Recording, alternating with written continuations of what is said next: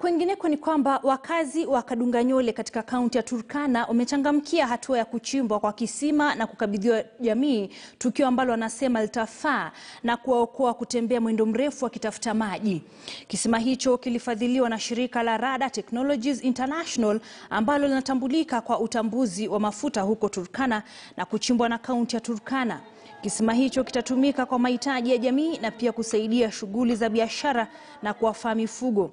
Kwa sasa kaunti yote ya Turkana ina zaidi ya visima 800.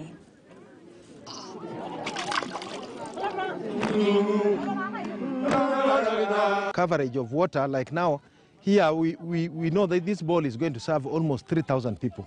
So already we will be having a big increase in terms of coverage of water, because Turkana is very vast. Though we have 870 bowls which have been drilled in Turkana, our aim has been that come the year 2030, that we should have reached above 65 or 68 there. So we could be approaching 70%.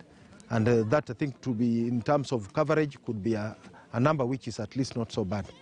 There's the capacity to increase the current size of production in terms of the small ruminants, the goat and sheep, based on the intervention of this new water, because we can now come up with pasture paddocks for the goats and sheep. Namshukuru Mungu kwa sababu ameniletea maji karibu kuliko vile nilikuwa natafuta maji mbali. Hasa maji kisambazwa mpaka kule kwa kijiji, hiyo ni lazima uwe na nguvu na ujikakamua asubuhi mapema ukuje upande mboga yako. Kama unataka kung'oa kwenda town ni wewe mwenyewe.